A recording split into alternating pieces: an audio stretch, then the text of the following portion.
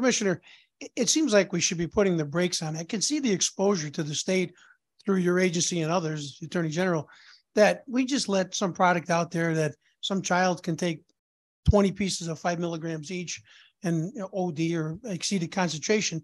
To the counselor's point, you're saying it depends on the volume of lungs. It's like a cigarette. You might get 50 puffs. Someone else might get 20 puffs, but the concentration is there. So shouldn't we just say, listen, we don't have this down yet. Let's stop what we're doing. Just make it illegal until we get the language that my colleague, my representative Tigliano, the chairman, and others, other than just say, well, let it go out there and hopefully nothing happens.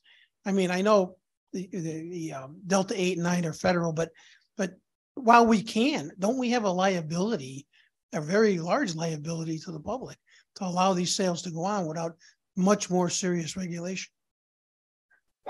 I believe the products that are causing concern are outside our regulated market. But at the end of the day, allowing adult use cannabis is a broader policy decision. You know, we're the regulator, but we're the policy maker in that. But I don't think the types of products that the Attorney General or that we've been talking about are coming from our licensed retailers or dispensaries.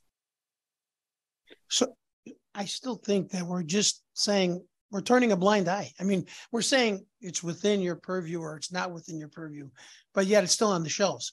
Shouldn't we try to stop that? Because the language takes a long time. I think what you're hearing is we get that you guys are limited.